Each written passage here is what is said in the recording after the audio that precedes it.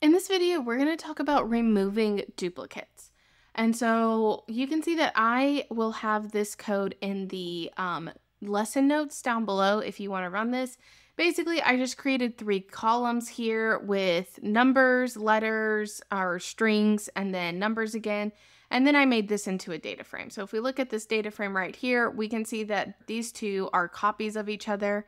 And so we want to be able to remove out our duplicates. And so one thing that's really helpful is the function we're going to use is unique. And unique is helpful in 2 ways. One, it's really helpful to see all the values that are within a column. And then it's also helpful to be able to remove out duplicates. So let's do the first one first. So if I just wanted to see, say this was like actually hundreds of lines long and it only had a few values, and I just wanted to check what are all the values that are within this column A. I can actually run unique A, and it's going to tell me, okay, the unique values that are in that column is 1 and 3. I can also run this. This is using this variable here. So you can see I have the variable here. If I want to run it on the column within the data frame, I can run unique DFA, run that, and it's going to give me the same answer. And I actually use this a lot whenever I'm trying to filter to get the exact text that I want to filter for or something like that. I actually use this a lot to kind of check my data and figure out what's going on. The other thing you can do is actually remove duplicates with this same function.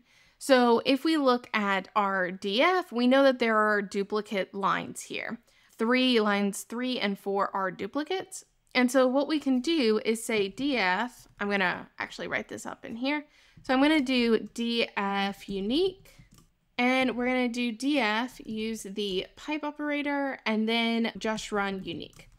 And so this is really simple. You don't have to put anything within the unique here whenever you're using this pipe operator.